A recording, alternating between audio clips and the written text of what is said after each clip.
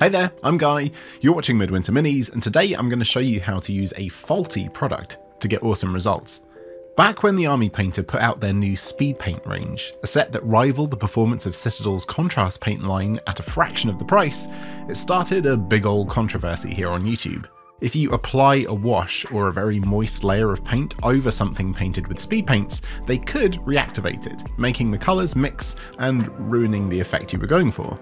Full disclosure, I'm not getting paid by anyone to make this video, except our lovely Patreon supporters. No paint company sponsors me or is affiliated with me, and while I can appreciate that having your paint not behave in the way you expected it to might be pretty annoying, on this channel I like finding uses for everything.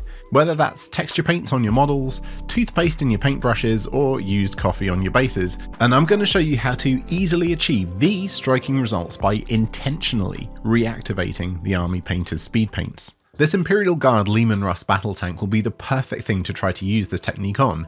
Lots of large flat armor panels, which if you use speed paints or contrast paints as suggested, they will look kind of blotchy and weird. Before we begin, let's drill out the barrels. It's totally optional, obviously, but I'm going to use this in a battle report soon, and I want it to look nice. I'm going to use the colour called Occultist Cloak for the armour. In fact, I'm going to use all the same paints as I used in last week's video where I painted the Cadian shock troops as a penal legion, and the cold, calculating commissar as a late 70s Brooklyn pimp. Now because this is quite a dark colour, I'm going to dilute it quite heavily with the speed paint medium, and this will keep the behaviour of seeking out the crevices, but make the surface staining less pronounced. I gave everything a good mix up, both by hand and using the vortex mixer, and then mixed what I needed in a little cup. Probably about 1 part paint to 2 parts medium here. Now just using a big old brush, slop it on all over the place. Make sure to get it in all of the crevices and make sure there's no gaps in the coverage. Once you've done that, immediately grab a bit of torn up sponge, either kitchen sponge, packing material, proper artist sponge, it doesn't really matter, and dab it at the surface to break up the tension and pulling together, pooling nature of the paint. Once you do that, leave it to dry for a few minutes. I leant mine up against this water pot so that the paint didn't pool downwards and rather stayed in position. Now, as soon as it looks dry, that is to say, isn't shiny anymore and isn't tacky to the touch, we can do the next stage. I'm intentionally not letting it wait the 2 hours that Army Painter recommends in between coats to let this stuff dry, because I want the paint to reactivate. Paint on another layer of your thin paint, do the sponging again, and you're going to notice that some sections of the first paint layer start to lift with the aggravating action of the brush and the sponge. Now, don't freak out, this is all part of the plan. The recesses are going to stay dark because they're not being agitated, but some areas will start to develop random textures and patterns. We're going to use this happy accident effect to create a realistic, weathered patina on the tank's armor plates. Here's what the second application looks like when it's dried. Dried for a few minutes, that is. Time for another layer.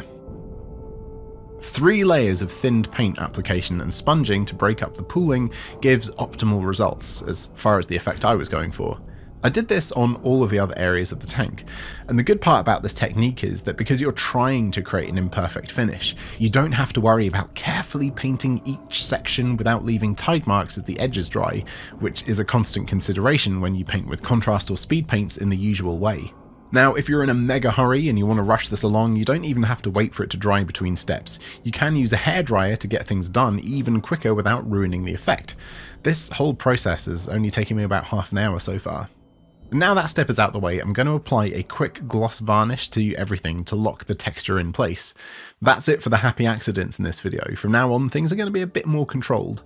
Next up, I'm going to use AK White, the only non-speed paint in this whole video, to give everything a light dry brush, catching the edges, accentuating prominent features, and adding a slightly dithering, softening effect to the flat areas of the armor. Then I'll use the same paint, but more precisely, to add highlights to the bottom edges of areas where the lighter paint has been exposed. This will hopefully make it look like the many layers of paint that this old beaten up tank has had applied are peeling away. This is a Lehman Russ that's been relegated to a prison planet after all.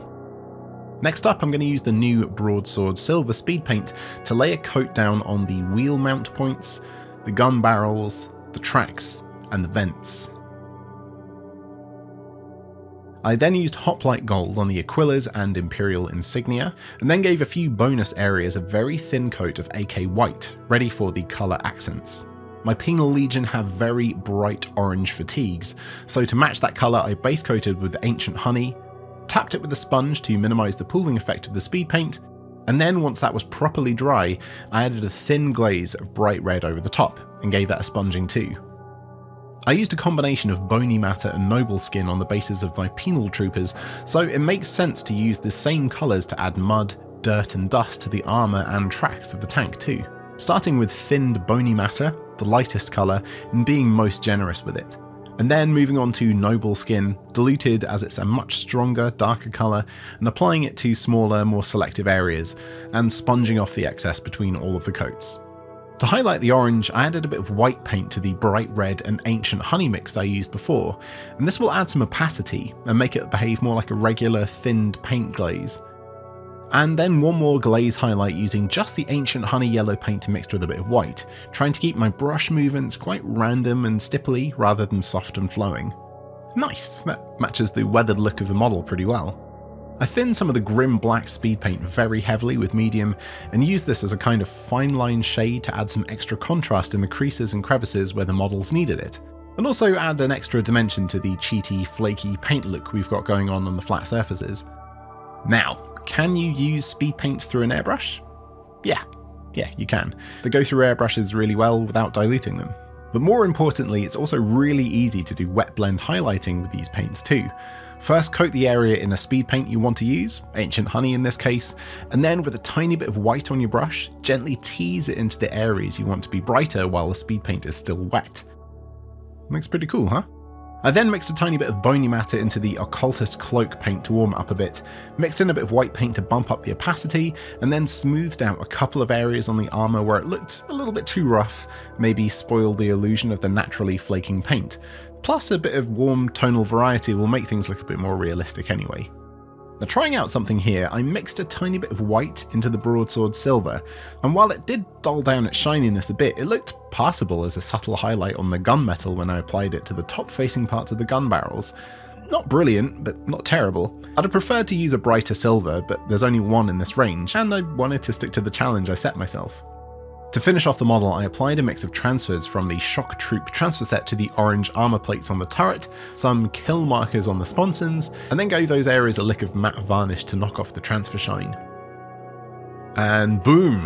One heavily weathered prison planet Lehman Russ battle tank painted up in no time at all, using very simple but effective techniques, and making the best of the materials at hand with a cheeky bit of innovation.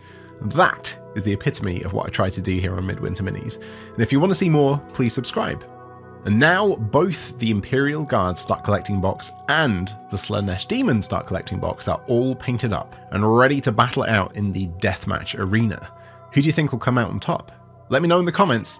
If you want to see how I painted either of those armies or catch up on the deathmatch tournament so far, check out the links in the video description. Now, if you'll indulge me for just a minute, this whole reactivation issue reminds me of a similar farce from the synth world.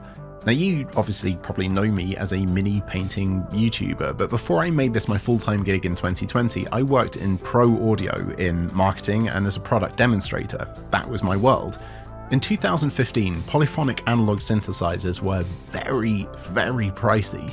But then, all of a sudden, a company called Akai came out of nowhere with the Timberwolf, a polyphonic analog sequencing synth for 400 quid. And people were crazy excited until they heard it. Now, even the guy who was paid to make people excited about it couldn't even pretend to like it. A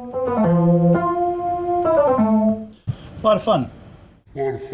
Compared to the flagship polyphonic analog synths people were used to, it sounded weak, dull, didn't have a lot of tonal control, and despite its real simulated wood grain sides, it didn't sell well. Which is a shame, because in hindsight, it's actually a very capable little machine, and used in the right context, being sympathetic to its tonal abilities and its limitations, it sounds great.